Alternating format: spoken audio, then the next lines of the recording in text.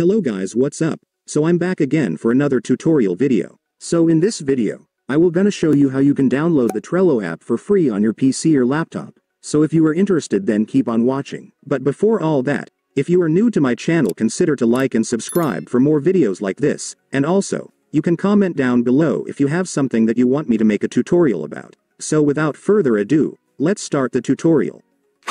So to download the Trello app for free on your PC or laptop, it's actually pretty easy. Just follow what I'm gonna do. So for the first step, I want you to go to your Microsoft Edge browser. Reminder guys, you can't use any other web browser. You must only use Microsoft Edge in order for this to work. But if you don't have a Microsoft Edge, you can download it on Chrome easily. Just search for Microsoft Edge download and then you will now be able to find the website where you can download it.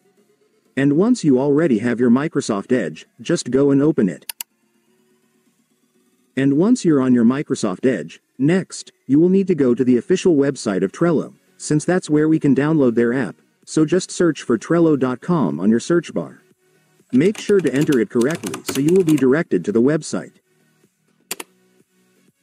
And now that you're on the official website of Trello, let me now show you how to download the app.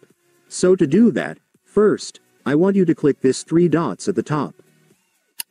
And then select the apps option.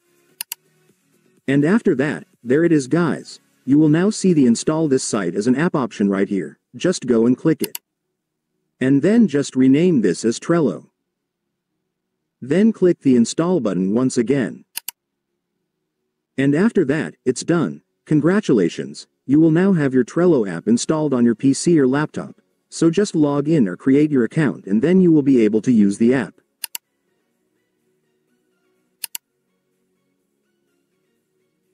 And by the way guys, you might notice that even after installing Trello, you might still not find the app on your desktop home screen. So to fix that, just go back to the app, and once you're on the app, I want you to click this 3 dots right here.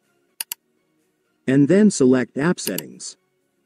And finally, for the last step, just click this Create Desktop Shortcut button to add the app to your desktop home screen. And after clicking it, it's done. Congratulations. Your Trello app will now be added to your desktop home screen.